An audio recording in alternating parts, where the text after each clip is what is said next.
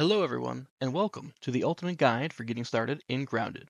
In this video, we'll walk you through everything you need to know to survive and thrive in this incredible backyard adventure. From basic survival tips to advanced strategies, I've got you covered. Now, let's dive in and explore this creepy yet bug-infested yard. It'll be like living Honey, I Shrunk the Kids, and if that movie doesn't ring a bell, well, that's from the 80s. Then picture the 2006 animated movie, The Ant Bully. All right. And with that, just so you know, the gameplay in the background is strictly just the trailers to remain as spoiler free as possible here.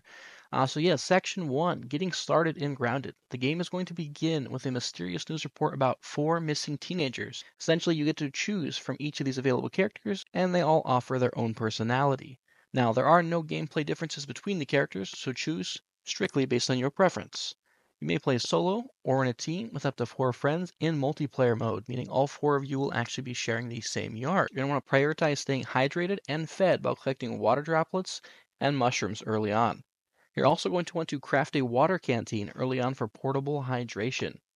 You will want to avoid drinking dirty water to prevent health loss. Alright, and lastly here you want to craft your gears, tools, and weapons to defend yourself.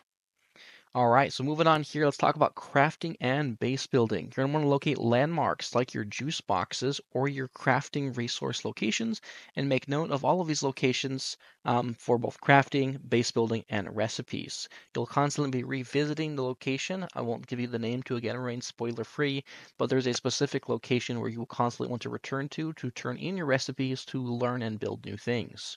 You will want to build your base strategically to avoid both dangerous predators, for example, on the ground at night can be a dangerous area, and also near these landmarks, so you don't have to venture as far out to be able to obtain the materials that you need to craft the essential items that you're going to need. Essential items such as a workbench, which is again how you'll do further crafting, and a gas mask, which is what you will use to explore more dangerous areas. You will also want to upgrade your weapon and your armors for better protection, and you'll be able to do this by actually harvesting and farming resources. And the more you harvest and the more you farm, the more, it's not necessarily experience, but the more points you will get, which you will then need to use later on to be able to upgrade your stuff. Also, a big key point here, if you want to craft, the best way to be able to craft is be able to learn recipes, and the best way to learn your recipes is to explore to find those recipes and the resources to make them. All right, moving on to the next topic here, advanced strategies. So you're going to want to experiment with mutations for your buffs. Each of these mutations will come with buffs and some side effects, but every teenager will have the ability to use these mutations, so definitely play around with them and understand that they are situational. Change them based on the situation that you're in or what it is that you're trying to accomplish. Build multiple chests if you need to just drop a bunch of items off and then continue your exploration. Also, prioritize crafting a gas mask for exploration in the hazardous areas. I know I previously mentioned that, but there will be certain areas that are kind of capped or locked until you progress within the story to unlock those additional upgrades. So ensure you're constantly not just doing side quests and crafting, but look to progress the story enough to be able to unlock those upgrades so you're not gated out of that progression. You will unlock a zipline recipe for efficient travel across the yard later on, and that is going to be a pivotal moment for exploration since you will no longer having to be walking everywhere. So definitely take advantage of that and use it carefully and tactfully in regards to the locations you choose to place it. And let's talk about exploration. Avoid spiders, ants, and the ladybugs. They're all pretty difficult early on. The spiders just do immense amount of damage. Ants, if you try to kill them, they're actually not all that hard. But if you kill one of the weaker ones, just know that later on, literally in the middle of the day or the night, you could walk out of your base and you might face an army of ants that are upgraded with superior shells.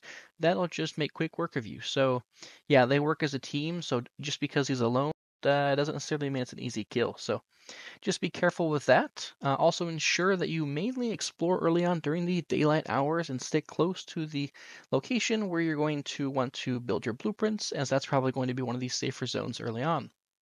Also, when you're looking for resources, you're small, but look up.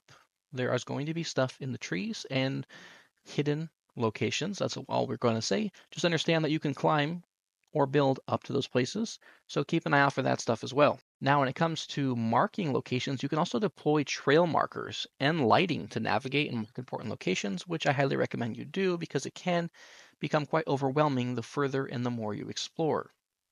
And that brings me to the last section here, progression and upgrades. You're going to want to collect your super chips in your Burgal chips. I won't really go into that too much, but essentially there's collectibles, and you're going to collect these to unlock new recipes and perks. So constantly be on the lookout for hidden areas, secret areas, and story progression to be able to further enhance your ability to craft.